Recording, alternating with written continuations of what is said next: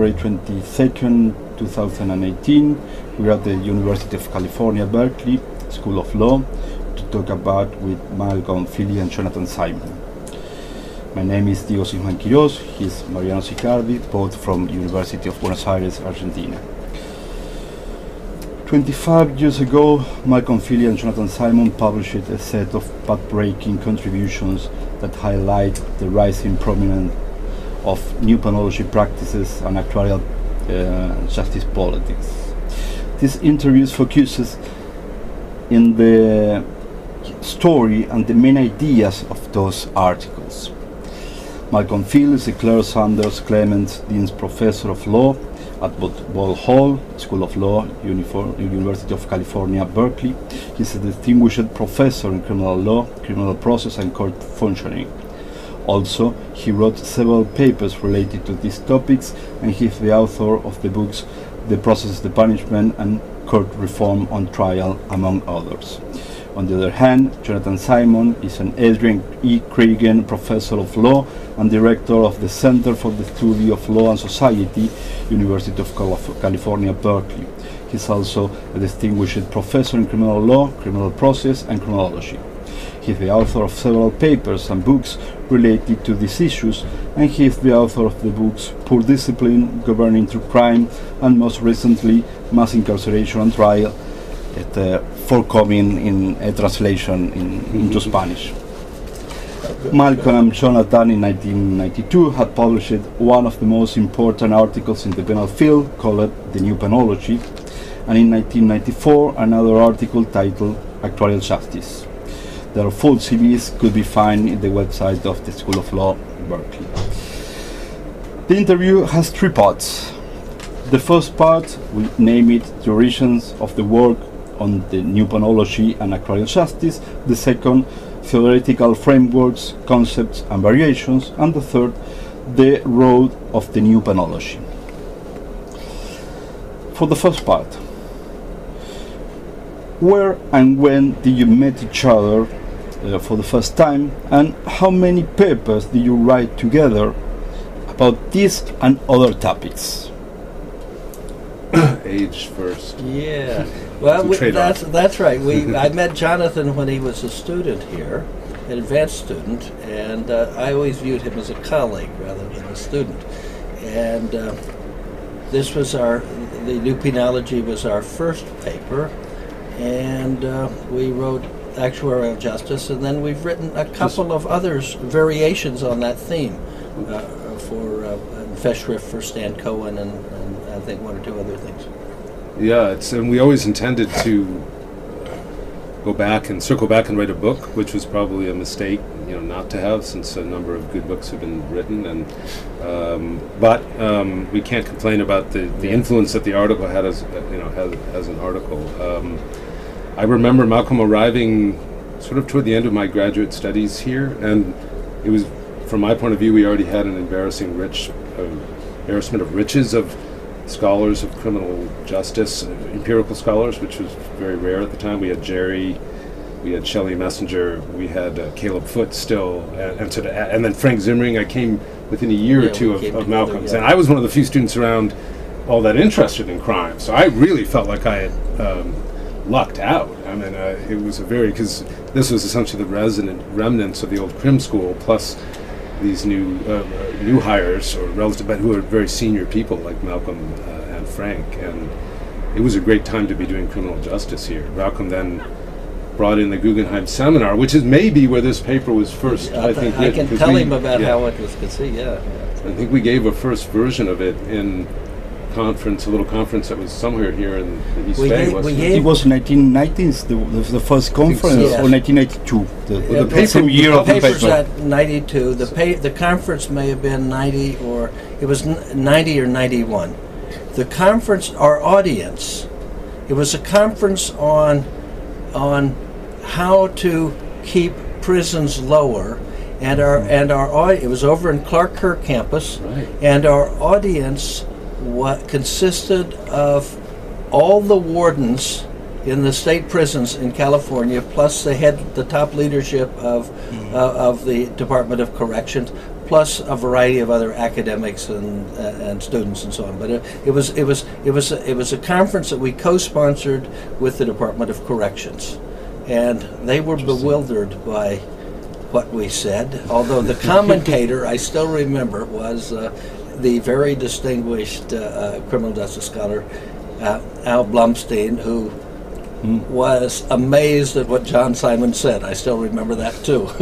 He was very nice about it. Yes. It was very funny because Blumstein is a truly gracious person, and I think I literally said something, and I was appealing to what I thought was the practical sympathies of the audience as criminal justice believers, practitioners, that they wanted to be involved in changing people's lives, not, quote, rearranging baggage in an airport. And it turns out that Blumstein had literally written his dissertation. Not rearranging baggage. You talked about air traffic controllers, planes coming in and planes coming leave, and not caring where they go. and he had written his dissertation. And Al said, "How did you know my very first paper was on airport control?" He could easily have been affronted at that. He was very nice about it. He was surprised that you knew. At that time, you were in different universities. Correct. You were here, you were in Michigan, and then in Miami. No, you were clerking, weren't you? I was still, I think maybe when we first started talking about it, I was clerking, and then I transitioned. Okay. I got the job at Michigan. What did you decide to join and write this paper together? Well, I'll tell you, we probably have different histories. The paper that I first was going to write for this conference had to do with shifting budgets. It would have been good, because I wanted to point out that the problem with penal policy in the states across America is that county judges sentence people to state prison rather than jail, and one of the reasons they do is that if they sentence them to jail, the counties pay, and if they sentence them to state prison, states pay, and they're county judges, and so they have correctional free lunch. An instinct to shove off the cost to somebody else. And so I was saying the solution to this is to have state judges and a state system, and we are slowly in 100 years we will have a state system rather than a county state. But and then it dawned on me that we could do something better. And Jonathan and I had been talking about this, along with Shelley Messenger, who was an unindicted co-conspirator on this paper, I think. And it goes back, and so it was an idea that had been in the back of my mind, and then this provided the opportunity. Jonathan and Shelley were very excited about Foucault. Shelley had identified the problem of coming up with models that are collectivities that don't capture any person in reality, but just a construct, and then responding to the construct, like for the career criminal thing. But Jonathan got interested in Foucault, and I came at it from a different matter. Years before, I had been doing two things. I had been taking Guido Calabrese's class in torts, just right after he had published his famous book, The Cost of Accidents, where he argued that the new approach in tort law was the management of accidents. He was part of the law and economics he was the father, movement. one of the fathers of. And I was sitting in his class as I was watching bail reform unfold in New York and in New Haven, where they were using prediction models, and was being very at the time very skeptical of those prediction models as they were being used. And then at some point, those two, Jonathan and Shelley and Foucault, and my experience with torts and bail administration and bail reform in New York and New Haven just came together, and and that's how I conceived of the enterprise. And then we went back and forth a lot. Yeah, I think it makes a lot of sense, and it actually was very reassuring in a way, because the influence from Foucault, they were different direction, different analytic tradition, different and they were empirical research. This was much more empirical. And two things that I think can round this out. I remember Shelley and I had both been, we were both very excited by the book Discipline and Punish, and we were very engaged in the conversation of, this story about individual mechanisms of controlling and training the individual body of the offender, it's fascinating. It gives us a very different framework than thinking about the law or retribution, but it doesn't seem to fit a lot of the features of contemporary criminal justice. So is Foucault just missing that? There was a very interesting debate among criminologists like Stan Cohen, like Anthony Bottoms, like Clifford Shearing, broadly around the question of, what did Foucault really mean by discipline? And were there forms of discipline that were much more collective, etc.? And they kept kind of going around on this. There were several papers. And in a sense, I had a great advantage, which was I had the opportunity to talk to Foucault while he was here, which was just a couple of years sort of before that. And as you'll see, if you look at that now published conversation with Foucault, one of the things he was moving to in his own work, or had moved to, was the idea that sort of individualized concerns about dangerousness were very much being displaced by a concern with risk and things like Social Security, insurance. His student, Francois Valde, had written a book in French called L'État Providence, or the insurance state, about the sort of rise of sort of social insurance as a mechanism of governance. So in a sense, between Malcolm's empirical work and theorization of what was going on in New Haven and similar places, and our, Shelley and myself, being able to digest Foucault's direct intervention, we were able to kind of leapfrog the debate in the criminological circle about whether this was discipline or not discipline, and sort of give it at least a clearer framing. They had been discussing sort of whether there were different kinds of discipline. Shearing and Stanning had written that piece about Disney World, which seemed to point to a very different kind of control mechanism, but they said, well, it's kind of like discipline, similar surveillance, etc. So it was a neat example of fortuity, you might say. There's still another element as you're talking that's coming back to me. For part of the time I was working on this, I was visiting at Hebrew University in Jerusalem and sitting in Stan Cohen's office. Stan was away on sabbatical, and I was in his office, and was of course doing whatever I do when I sit in somebody else's office. I snoop around at the books and the papers that are sitting on their table. So I came across Nick Rose and Ian Hacking and a lot of work that I wasn't really familiar with, and read more of Stan's own work, which is in this vein. So the fact that I had been that it was just fortuitous that Stan had let me use his office when he was out of the country when I was there, and I read some of the stuff that was sitting around in his shelves. So lots of different things came together. Good.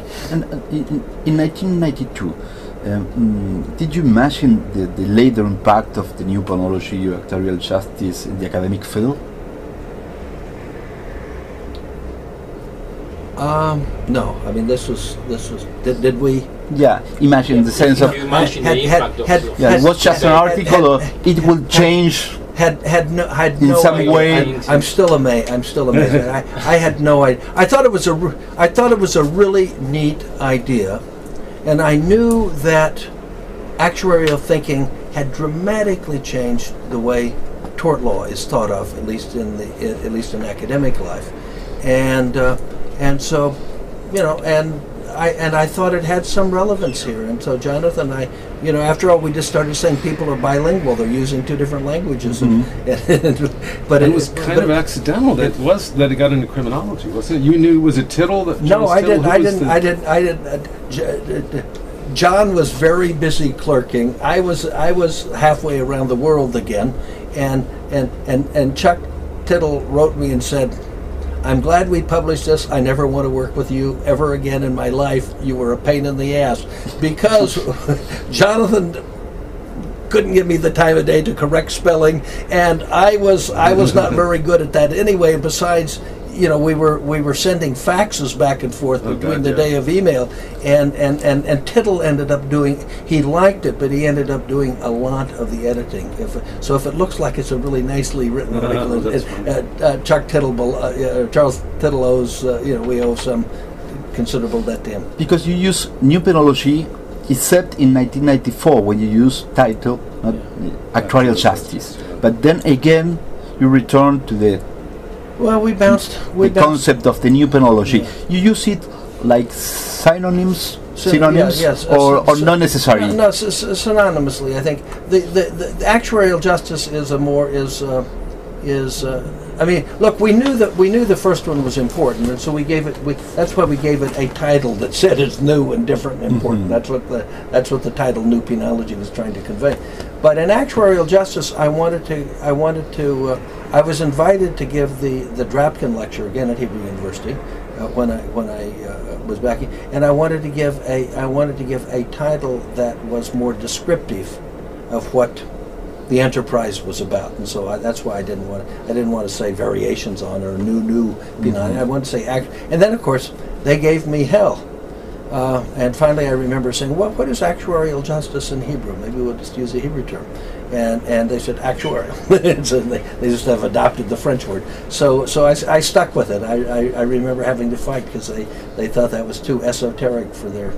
But it turned out that was a big thing there as well. So. Well, clearly it was I think a much better title than the New Penology. We're lucky that didn't destroy it right there, because it's such a generic term. Yeah. Plus, it had a distinct meaning among students of correctional history, because it was sort of like the Gilded Era time when people rediscovered rehabilitation and tried to.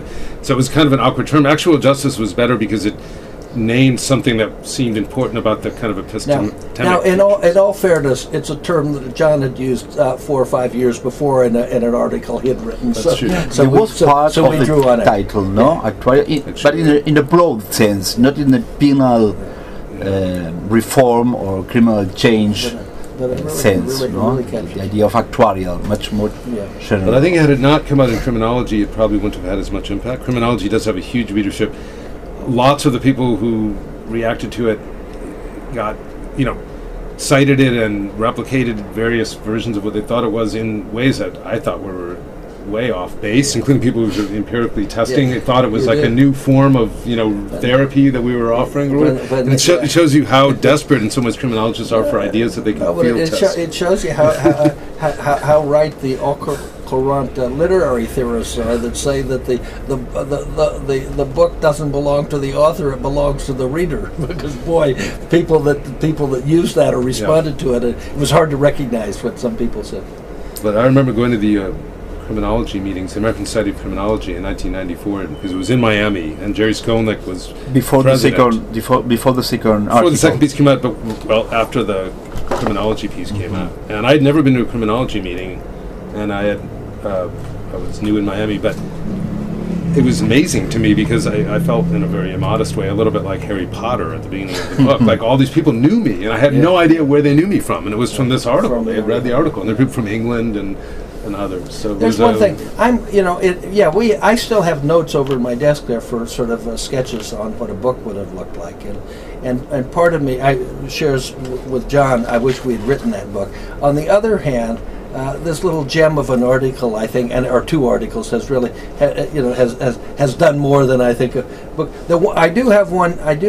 This one. Remember, the book came out in England, and so that got our ideas across in Europe in a way and that was a great book. If you go back and look at Nelkin edited book, Features of Criminology, it's got tons of great people. It's rare that you get into an edited volume. No, it's really it's one of the really good edited volumes. But the one thing we never did, and I wish we had done, I wish we had explored it, other facets of it, and published a piece in the Law Review, because it would have been. It's finally caught on.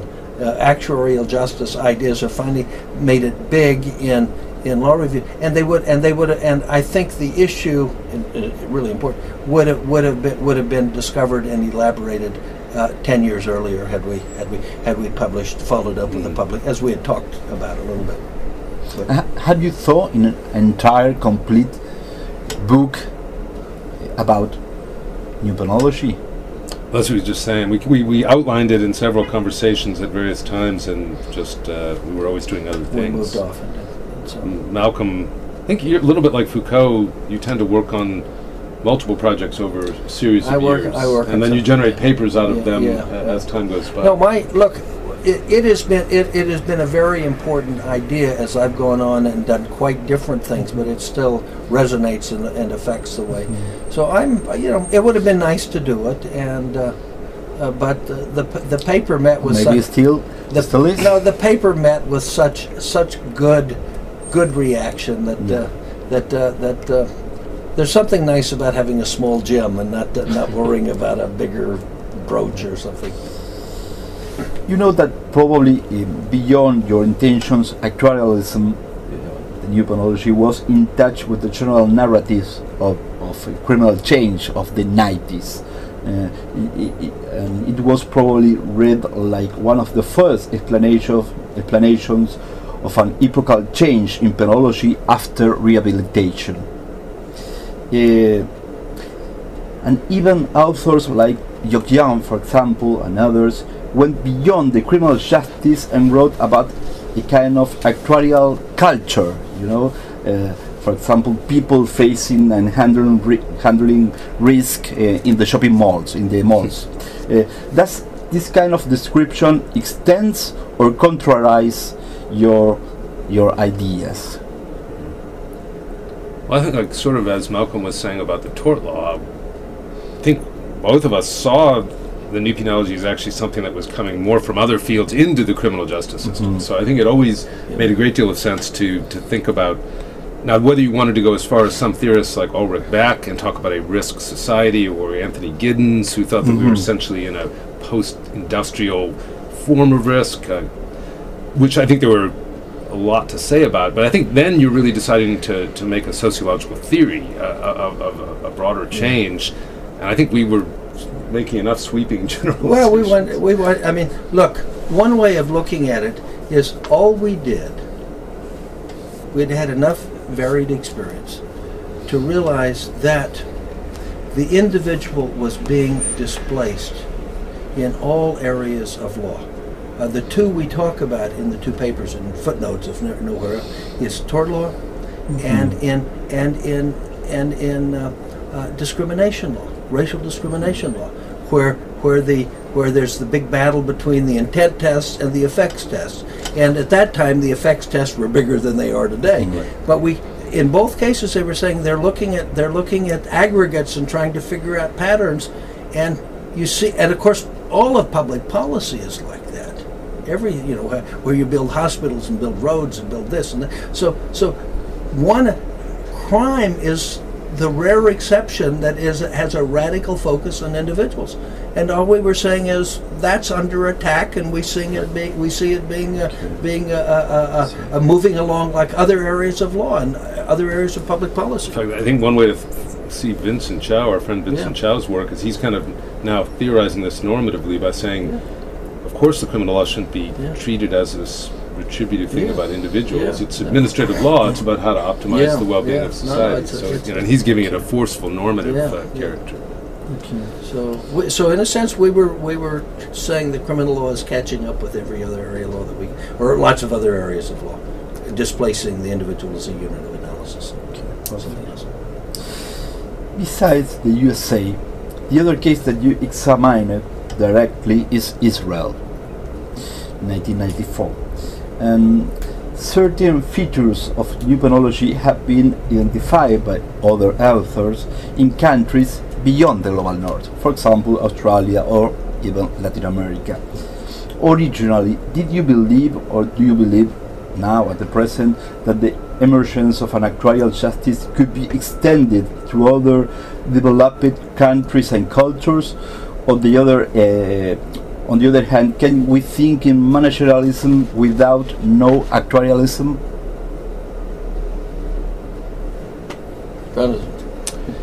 Well, clearly it's a global phenomena that we're seeing here. It's interesting. I think Israel is an interesting case study. The little discussion of Gaza in the actuarial justice piece is probably a little too farther to the left than Malcolm is today on that particular. I gave that as a Drapkin lecture at Hebrew University. So I wanted to dramatize. I said, look, if you're engaged in an occupation, a benign occupation even, but it's still a war. So you're still there's so you don't manage even a quiet war through due process. You have to manage danger. So I was saying, you understand that about the settlements, about the territories in Israel, but this is the way the police are doing in New York City or in Chicago in black neighborhoods. It's not all that different. Probably less benign in Chicago than it is there, in fact. So, and it was a way of trying to convey instantly, because they all knew what I was talking about. The audience there about the West Bank, but then I say, well, that's the way police or law enforcement in a lot of areas manages, and that's the new way. As for whether you can have a managerialism without actuarialism, I think managerialism is a broader phenomena, and one that, yes, you can certainly have.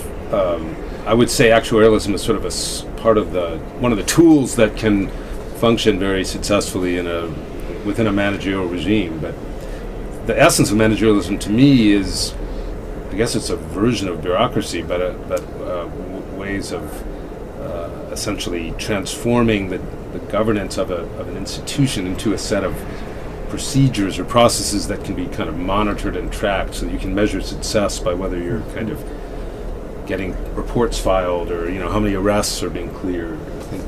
But you could still have, I think you might be able to have individuals as the focus of analysis. Okay. What struck I think both John and I is this piece came out just at the time that opponents or skeptics could say, ha ha, it doesn't work, because it was the huge run-up in crime, or not in crime, but in incarceration, was driven largely by retributivist appeals, by just lock them up because they did something bad. The original people that started thinking about selective incapacitation, which was what we Greenwood, for example. What? Greenwood. We're arguing that we could reduce prison populations, and not increase. I think that's a very important point. And in fact, well, I would say, I even then thought that the retributive language of the punitive turn was largely masking a commitment to general incapacitation, right? And which did suggest a kind of risk mentality. But you're quite right. I think if there's one of the biggest mistakes I would say we made was to take the selective incapacitation scheme of the Rand Corporation as sort of a clear signal as to the way things were going, when in fact we should have seen that it was obliterated, right? I mean, that 3 strikes, some people thought, oh, well, we got 3 strikes instead of selective incapacitation, but look what it was. It was a completely unactuarial system that simply gave prosecutors the power to decide who's dangerous, without any evidence or systematic. In that sense, in 1994, you suggest that actuarial justice was a nebulous concept, which lack of well-articulated ideology and identification technique. The idea of the pre-political thought, of the actuarial justice. In following articles, this reflection is absent. At least did not appear so clearly. The idea of pre-political thought. Do both of you still think this is a pre-political thought? What do you mean by pre-political? In the sense of neutral to ideologies. No, I think I get you. That is, we did think that this, and I do think it came out of. I'm not sure I'd use the term pre-political, but I would use the term technocratic. I think Pete Greenwood is a good example. I think Susan Estrich and Mark Moore, who developed their theory at Harvard. Not particularly related with left or right, probably, it's politics. Well, it's probably, if you had to push, it would probably be to the right. But it's a technocratic. It comes at it in an orthogonal manner rather than left and right. It comes at some angle. And I think it was truly as neutral as anything could be in this sense. So, and there are different layers here that have to be acknowledged. The Bloomstein contribution, which is really the massively influential work he did on the President's Commission report of 1967, which brings essentially an operations research vision to thinking about the interconnection of the criminal justice system. And it's not really actuarial in a direct sense, but in the sense of creating a much more of a truly machine-integrated vision of the system, and one where you could quantify the inputs and outputs at different levels and decide what you wanted to achieve, was enormously influential. And yet it was, I think Al personally and the administration he was part of were liberals who thought that this would make local criminal justice more efficient, ultimately allow better civil rights values to be enforced in these systems, etc. So I don't think they saw it as tending. And if you think about, we should have drawn more, I think, insight from the fact that, for instance, the right-wing Supreme Court rejected actuarial reasoning in the McCleskey case, right? They famously said they didn't want to take, from a race point of view, they didn't want to look at, it accepted it for pretrial release decisions, but not for. I think we even made too much of that. When I went back and read Actuarial Justice again, I saw how much we made, and it made a big impression on me of the two Supreme Court decisions that legitimized preventive detention and bail, which we saw from the perspective of our good friend and colleague in case of Malcolm, Caleb Foote, who had fought the good fight for a constitutional right to bail. So these cases looked really decisive as a turn away from an individual rights model and perhaps toward a concern with risk. But if you look at the system that the federal government constitutionalized, it wasn't actuarial at all. It was just judicial clinical judgment, more or less. I mean, it was gangsters. They modeled after. The fact of the matter is, none of the preventive detention statutes, they were rarely used because it was just much easier to set really high money bail rather than go through a preventive detention hearing. It takes 20 seconds to say $1 million bail, and it takes 2 days to have a preventive detention hearing. So $1 million bail always trumped. And in terms of the politics today, the left is leading the charge to replace money bail with risk assessment. In fact, California courts the California Attorney General just decided not to appeal a case challenging a bail amount, which may lead to a legislative. Here's where actuarial justice is returning now after being quiescent for 20 of these 25 years, and that is the new right-left coalition, the smart on crime, the right on crime, the MacArthur Foundation on the left, and the Arnold Foundation on the right. Also, the Koch brothers on the right, and the good guys are coming together, and everybody thinks that algorithms are the new silver bullet. Algorithms are simply new penology, actuarial justice, by another name, with a fancy term, and it's going to have all the same problems. Or maybe worse problems, because the actuarial model at least is more transparent. Yeah, it is more based on the social science model rather than the kind of proprietary. Well, the actual the problem now, one of the differences is with the algorithms. At least one state Supreme Court has held that the company that does this work for the court or the prosecution, I forget, does not have to release the inner workings of its model. It's proprietary, trade secret information, and my hunch is that will continue to be upheld. So we're now going to have really bad risk prediction models. I don't know what's better, good or worse, bad prediction models or good prediction models. I mean, there's the promise of machine learning is something I personally don't feel like I can assess, but that's one of the claims, that somehow these will constantly be updating in a way that your typical actuarial model, like say the main corrections one they use. But you see it like a second moment of actuarialism. Anything different. It's a second stage, second moment. That's with a vengeance, and the difference here is you have the right and the left, both, walking hand in hand, embracing the idea. Look, here's one of the problems with the old bail prediction models, and they will even loom larger in the and not only bail prediction, but it would be good for prediction models for parole, sentencing, parole, probation, the whole work, pretrial relief. And that is the more sophisticated the model, and maybe the more accurate the model is, the more bits of data you get. And the problem with the more bits of data you get, if you're dealing with people that are charged with criminal offenses, is that it's going to be incomplete. You're not going to learn about whether their parents graduated from high school or not, or whether they grew up in one family homes, or whether they had so the more data you need, the more missing data you're going to have. And in the past, cases with missing data were treated as we can't make a recommendation. And the idea we can't make a recommendation, in fact, translated as a practical matter to judges as a recommendation of no.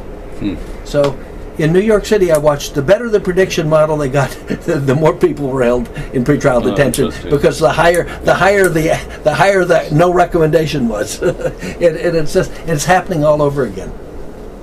Okay. Mariano? Well, one of the questions that we thought for you was this thing related to the court decision. Yeah, because many members of the Supreme Court changed in 1970. So what changes? Because one of your ideas, I think it was in Australia, in actuarial justice, was this idea about one thing that could slow down the path of actuarial justice could be the functions of the court. Yeah. So in this regard, we wonder what judges do you think supported or slowed down the development of actuarial justice, and if there were new leading cases since 2003 to that time, because 2003 is your final paper related. Yeah. Which paper was that? It's in the is it the Cohen piece? messenger? Right. And that was actually an updating of the 1995. Yeah, we're updating the 1995. Yeah. I forgot that. Well, I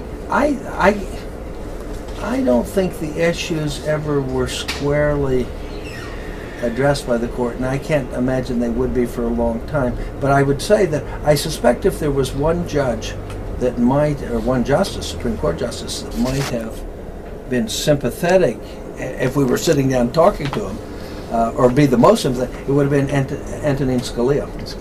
Yeah, it would have been the super right-wing guy that believed in individual autonomy and responsibility with a vengeance. Well, I could be wrong, but that would be an ironic. And I would agree with Malcolm that the Supreme Court has pretty assiduously avoided sort of ruling on things like profiles. So in the one case where they considered a drug courier profile, they went out of their way. It was interesting because the defense there essentially made the actuarial justice argument and said, this can't be reasonable suspicion, because reasonable suspicion implies a story, an individualized narrative about what this guy's doing. Instead, they're just running this machine that is telling them. And the court, instead of saying, well, yes or no, the machine-like thinking is important, they just said, well, all we're going to consider is whether this information would support reasonable suspicion to a police officer, whether or not they relied on clinical or so they've always avoided it. Now, and that's what the Wisconsin Supreme Court did with this proprietary interest. So the outcome is intuitively understandable. So, but I suspect if we did get a square challenge based around a Virginia-like statute that say gave you a longer sentence in prison because you were a juvenile offender at 16 or something, that you could get a challenge. I would think. Under the current court, I would suspect you could get 4 votes to say that there's a dignity 8th Amendment problem with a direct use of actuarial justice like that. I think Sotomayor, Kagan, and Ginsburg, and possibly Kennedy, but I bet Breyer would defect to the other side, and you'd probably end up with a 5-4. Because Breyer was very technocratic and a big supporter of the sentencing guidelines. I talked to some law professors and judges in both Germany and Finland. And the super Kantian German judges and German influence judges loved it, but their concern was a different concern. They didn't come after this.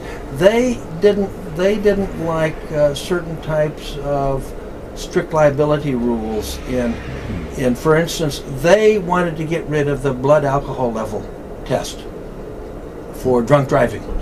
saying, and a lot of them had a lot of data saying, you know, there are a lot of people that drink and don't have accidents, and it's not clear that the difference between the people that drink and, you know, so you know, up to a level. Right. And they hated helmet laws, you know, the motor. So they hated all sorts of laws that would be defended, that I would defend. Not necessarily in criminal law, but in public policy, you know, on the basis of, you know, actuarial judgments about it's going to reduce the incidence of accidents and the seriousness of accidents. So of course we should have drunk driving laws, and we should have a helmet law. But they didn't. That just violated the notion of the autonomy of the individual in making judgments about the, you know, imposing aggregate judgments on individuals. And so now one judge later was was appointed to the German Constitutional Court, and so far as I know, he never advanced his argument in any serious way in his position there. Okay, now we would like to move forward to what after those papers you wrote. When you wrote these two papers, was like in the early 90s. Since that moment, other influence papers and books also written by other scholars on penal change were published, especially at the end of the 90s and the beginning of the 21st century. Which ones of these works impact most in your framework, and in which way we could see it? I think we actually did write a book. It was called The Culture of Control. It's just that David Garland put his name on it. But the core argument in that book, in many ways, is that the system has become obsessively focused with risk. And he had already written a paper saying that it wasn't new at all in 1995 or so. So he completely had switched his mind by the culture of control. And that's true. That's true. No, I think the culture of control. I think we probably did have some influence on him. He spent a lot of time here on it, but I haven't really followed a lot of this. I mean, I've talked to people, and what I do see is I meet people, and when Jonathan and I edited Punishment Society, we had people writing saying, it doesn't work because see, and of course they were good to point that out. Although I think what they did was use us as a straw man to create their analysis. I mean, to go on. That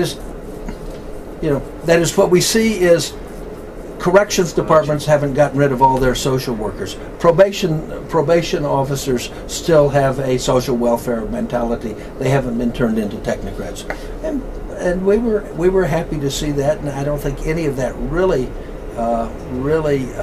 contradicted what we said. We were saying there's a new trend. Again, the term we used when we were talking to these people is you're all bilingual, and you speak two languages, and you think in two different ways, and you go back and forth, and you're not even aware of it when you do that. And I think that's probably the case today. Maybe actuarial or now algorithm language is a bit more salient than.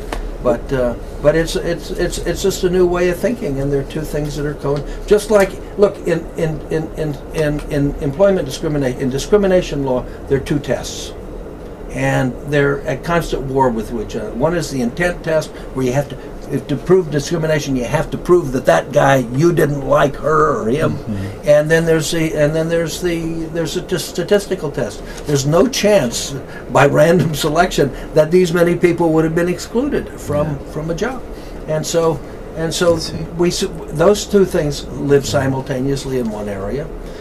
Fault still plays some marginal role in torts. I just had a fender bender the other day, so I'm sensitive to this. And the same way in the crime. So there are two. But at least what we did, I think our contribution, we were saying there's a way of thinking, and there's a way there's an institution the development of institutions that have reoriented the way people organize their thinking about it. And that's it was a modest contribution to call attention to a modest but nevertheless significant development.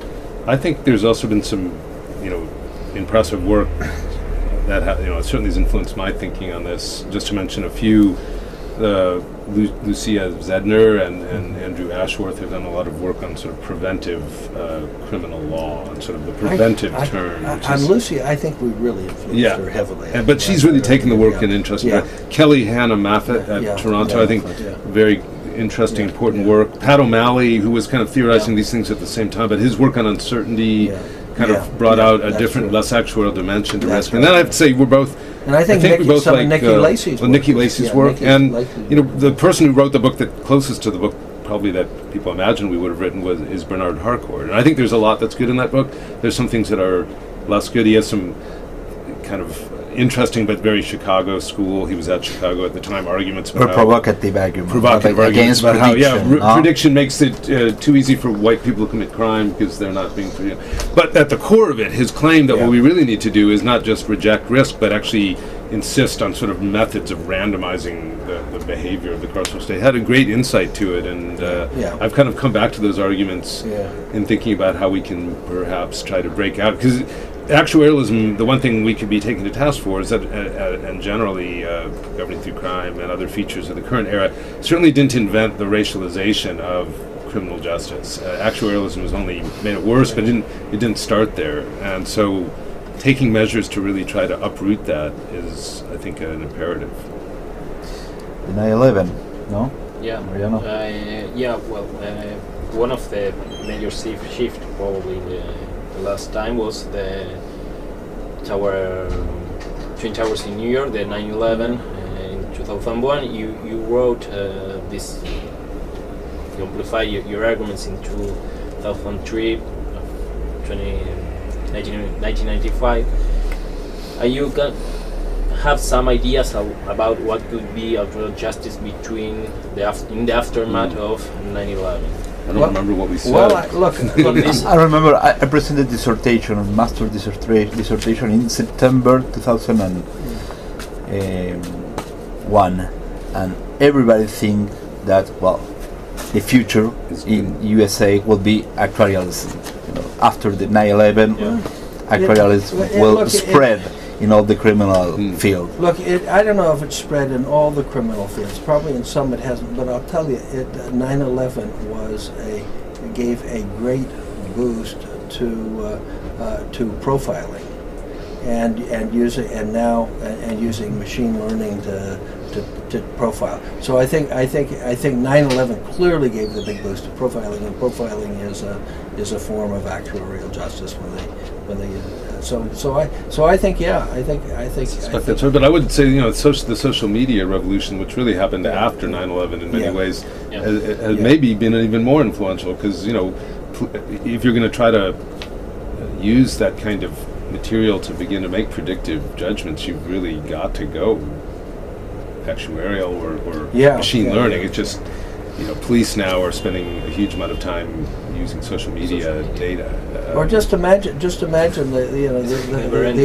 analysts that are going through the billions of phone calls to try to detect patterns and so on to narrow the focus. So it's I think it is here to stay. I mean, we have to figure out how to deal with it. It strikes me that here we are 17 years or 18 years, and for instance, we're still going through a TSA line that in some ways there's nothing impressively profiling about it. They're basically just searching everyone's bags to make sure we don't have water, and in other words, it's still a very brute force sort of. My impression from my brief times in Israel is that the security at Ben Gurion is much more profiled. They use much more sophisticated technology to identify anybody that they're more interested in learning more about. I think the U.S. is not at the head of the class, at least what we're seeing there. Maybe at the NSA level, we're the best in the world, I suppose. But I'm sometimes surprised how relatively unsophisticated the post 9/11 terrorism world we live in is. We're still relying on poorly paid employees to try to find. I think that's entirely almost entirely public relations, to give the public a feel that they're safe. The TSA, it's all performance. Performance art. No, the airport security checks. I think that largely has to do with trying to calm an anxious flying public, but even as they complain about it. On the other hand, what I think Jonathan has mentioned before, the name of Anthony Bottoms, who coined one of strong concepts in criminology, like criminology of penal punitive or penal populism or punitive populism back there in 1995. On the other hand, the attention to the institutionalization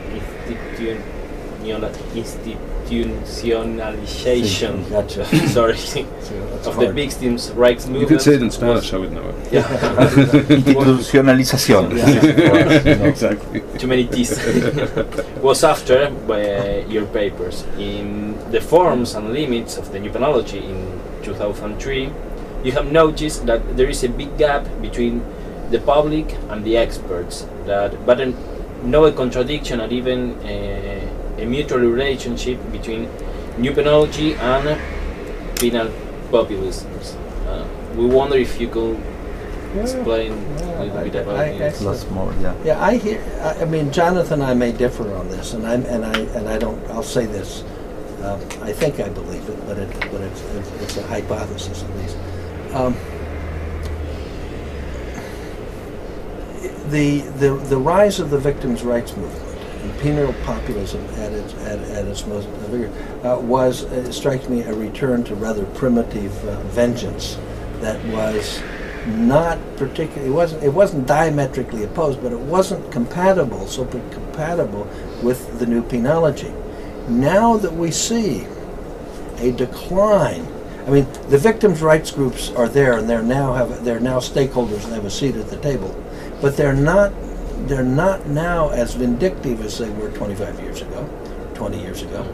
And it's not a coincidence to me that as their voice has decreased, that the technocratic voices of algorithms and so on have increased. The technocrats are back after being on the sidelines for 20 years. I really think that, and I as much as I feared the vindictive victims' rights people, I really fear the new technocrats and the algorithms, and we may see actuarial justice with a vengeance now, embraced by everybody. We tend to be. It's the latest silver bullet. You can get the right wing and the left wing both celebrating it as a great new development that's going to solve all our problems. I don't quite remember now whether we took the term from Tony, or I thought we had a slightly different term. Did he talk about authoritarian populism? So clearly referenced it with Tony, by reading the article. They're very similar ideas. I mean, I think Bottom in 1995 present the managerialism as one kind of brand of the new configuration of the penal field, and then the penal populism. I think there were a lot of people. And then it started, with other authors. I think there were a lot of people. David Garland, I think Lucy Zedner. There were a lot of people that were saying something is going on here, and they were looking at the elephant, as it were, and trying. It was new and different, but was in the room and bothering it. But they said we were seeing different parts of it, and so. Nobody. I guess maybe David Garland has come the closest to synthesize all the components. And I do think that Malcolm's right to focus on the victims' rights movement is kind of what certainly drew my attention to this.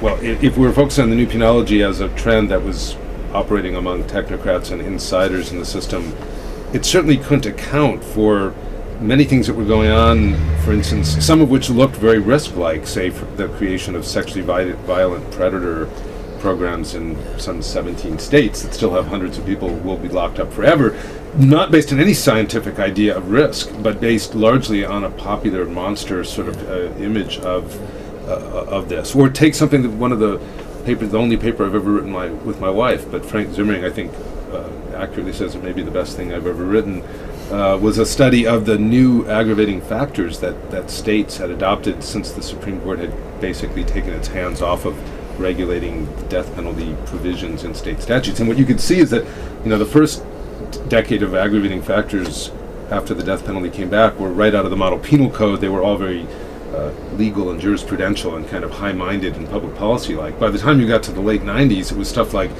satanic rituals. Death during a satanic ritual got you a death penalty. Killing a very old person or a disabled person, it was very much a kind of victim of the weak approach. And so we were trying to get at that. And we were acknowledging that the development of the penal system in the 90s certainly was not following the track we thought it was going to in the new penology. One of the... incidentally, during the 90s, it's interesting. The president nominated Al Blumstein to be the director of the National Institute of Justice, and the Senate turned him down. Is that right? Yeah. Clinton appointed him and the Senate turned him down? On the grounds that he was too left-wing? Yeah, he was too left-wing. Oh my God. And this was at the height of the victims' rights movement, and here was a technocrat that wanted to reduce crime and all that, but didn't speak the language of the victims' rights movement. And so they did the same with Norval Morris. So two of America's leading criminal justice experts were rejected by the. I think in both cases they ended up not being rejected. But they saw the handwriting on the wall and just had their names asked to have their names withdrawn.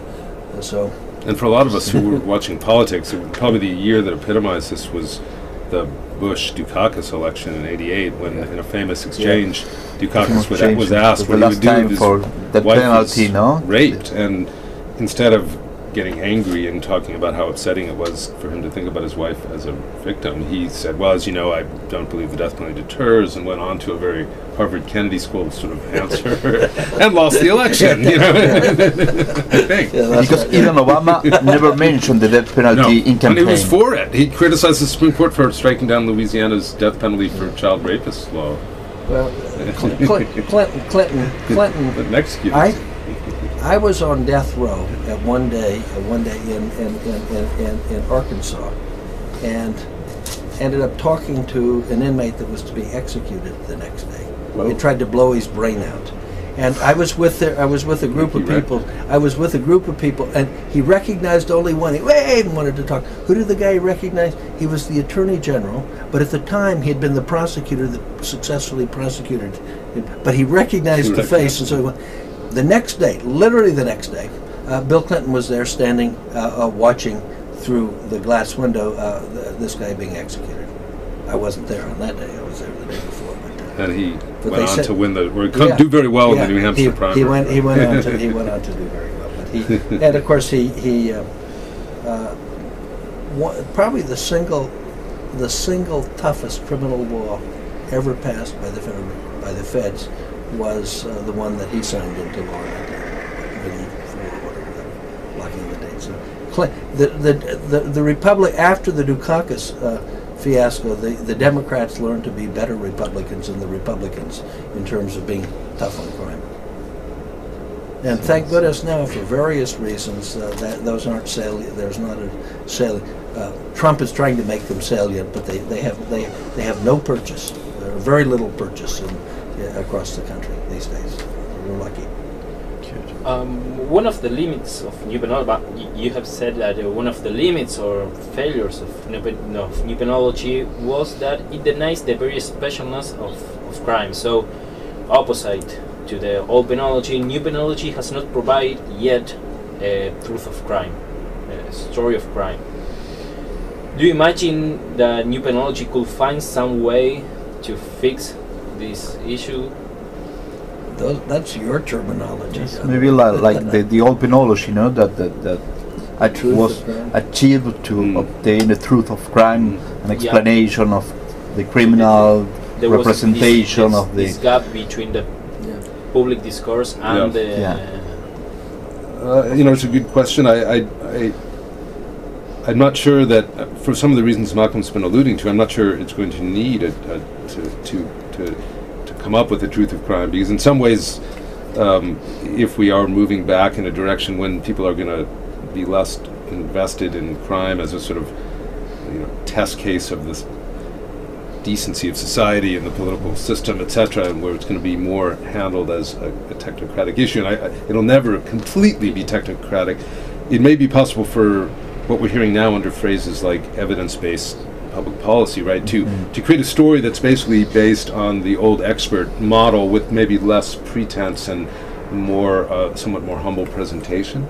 But it seems to me that there's another possibility, which is that, that we remain romantics when it comes to crime, that our ideas of crime in some ways are, very influenced by the 19th century invention of the novel and the idea of getting into people's heads. It's interesting to me that in California now, from what I've learned, the lifers getting out on parole, even though they now have a very elaborate actuarial system that rates every prisoner in the system as to their risk of recidivism, they rely more on whether or not the person is able to communicate a sense of remorse and insight about whether they, why they committed the crime. Now, they want a truth. They want to know that there's a truth to this crime that you've figured out. Now, maybe that'll pass, and eventually it'll just be the numbers that will drive it again. But I think that is it's a reality that crime is as much influenced by popular culture and by the kind of popular imagination as it is by the desire of criminologists and sort of technocrats to make it their own. Okay, perfect. We are finishing. You both published. Because I'll need a beer very soon. Yeah, we will. John, and I know it's not 5 yet. Oh, sorry.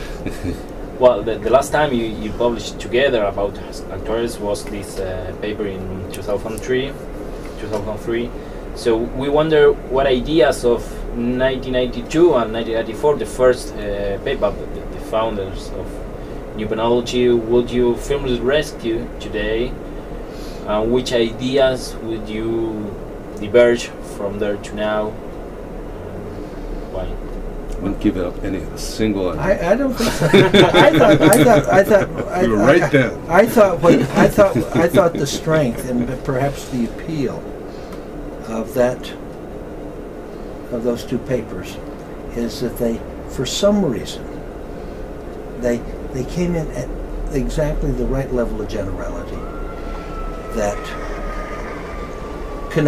allowed people to connect their own thinking in a variety of ways. So in that sense, it seems to me that we've done something and it's been useful, and we should be proud and happy that we did something that was useful. So I'm not sure I would want to go back and tinker with it. I'm not sure I'd like to update it. Although I'm really, really delighted that you guys noticed it was the 25th anniversary and wanted us to talk about it, because it has had a life of its own. It's been significant, and I think it's because we tapped into something that was going around. Garland's work came out, Nikki Lacey and Lucy Zedner and Ashworth. A lot of people were trying to make sense of stuff, and we provided one window onto that fermenting chain that has resonated with a lot of people, and so that's pretty good.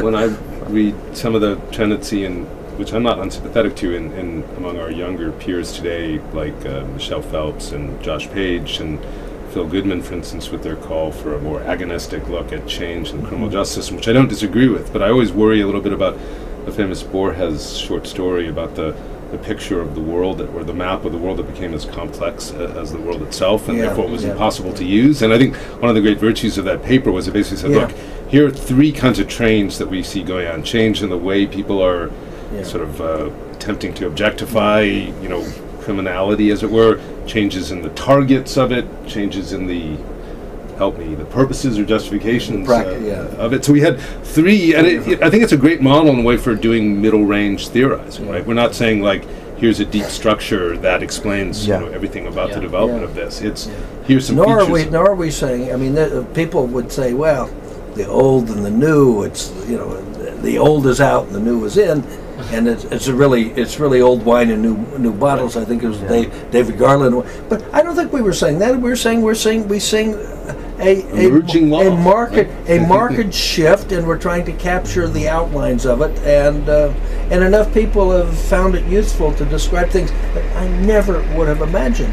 Because my interest in this, my experience in all this came out of my thinking really intensely and watching really practical issue on bail, and then I read Pete Greenberg's concrete Greenwood's work on incapacitation, and that those were two concrete instances, and then I saw it a little bit everywhere. So we wrote it up, and people have seen it in all sorts of places. They probably misused it. I mean, clearly they have often, but on the other hand, it's clear that it's been a lens or a frame of reference that's helped people make sense of a variety of phenomena all over the place. Since change in law moves at glacial paces before global warming, it's this ought to have some use for another 25 or 50 years. Who knows? Well, especially because of this broader crisis of the carceral state that is bringing back the need for technocracy to kind of legitimize and also lower costs, etc. I think we're going to see more attempt to actuarialize the justice system, and therefore more need for both a normative and a deeper critical sociological look. Here's what bothers me. I mean, the one thing I wish we could have, I do wish we had published something in the law review, because law professors read only law reviews, and they don't read other things. And so while we've been cited a lot, including law reviews, most of the citations have been in criminology and social science journals. And now you read law reviews, and they're talking about algorithms like it's to me it's like rediscovering the wheel. Jonathan, and they're saying, "Oh, this is new and it's terrible." And Jonathan and I laid this out 25 years ago in more detail than, in fact, most of the current things. And it would have been nice for those people to realize that there had been something of a history. Well, they would learn, and work through it. They would have learned something, gained some analytic and insight. they would have gained some analytic distance, and they would, and the pieces that they're now writing would be a lot more sophisticated. But it's probably an artifact of the fact that with student-edited law reviews, it's now practically required for the author to say somewhere in the first paragraph, "This is the first paper to have ever said X about Y," which, as an old-school scholar, to me, is just ass backwards. Like, you're not trying to say new things. I just read an essay submitted to the Yale Law Journal that the editors asked me to look at, and this guy said, "This is the first and only," and I wrote back, "It's very dangerous," and I gave him an example that just.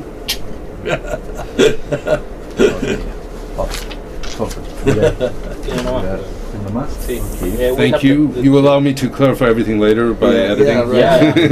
Yeah, good. See, we have one question. If you have time. Yeah. It says that the post-punitive term. Okay. Yeah. It is said that the U.S. criminal justice system seems to witness a sort of post-punitive turn, in which penal moderation appears to be gaining traction across the political and social landscape. If this is correct, what is the role that actuarial justice may play in this new penal climate? It's interesting. We just talked about that at lunch today. I think the big, new, important development that we're just beginning to see the first days of is electronic monitoring, and I think the use of electronic monitoring will be shaped in some considerable part by actuarial judgments about levels of risk, and particularly when you're trying to distinguish between straight probation with electronic and incarceration. Which is what makes it so important, I think, for some of us to get active in the law reviews and elsewhere to be much more critical about this turn. Because my real fear is that what we are seeing is kind of what we kind of predicted would happen in the 90s. That is the pressure of the growth of the system forcing a technocratic rationalization, but without the system giving up its claim to essentially supervising a vast portion of the minority population of our country, with less and less. But in the 90s, at least, we had high crime rates to kind of make that seem plausible. Now we've got historically low crime rates, and we're still, all we're going to do is move people to what we said then was the lower cost parts of the carceral state. And it's just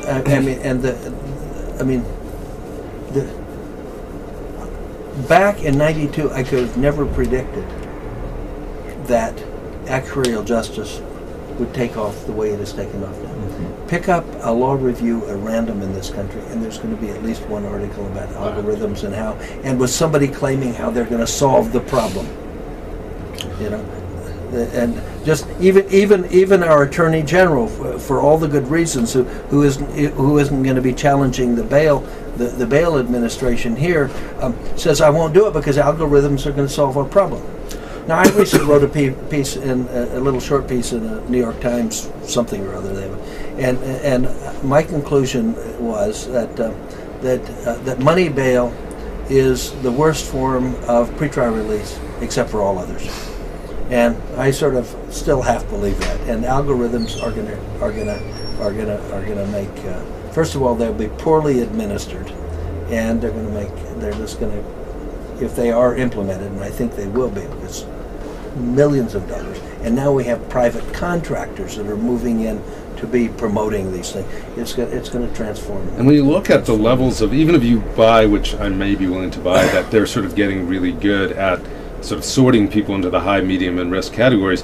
The high category means that 30% of those people are going to get rearrested during the bail period. Well, first of all, the fact that they're in the high category means that they're getting a lot more attention, so it may not be surprising that they're arrested more. But I mean, that means 70% of them aren't. So the level of risk that we're sort of normalizing as high risk, I think our willingness to imagine, this is where the populist punitiveness and the kind of technocratic part are inseparable, because the level of sort of threat that will always be racially shaped by people's perception of their communities is, Look, I'm currently writing something now in draft form, and I'm looking at bail administration now after 40 years of bail reform in the United States.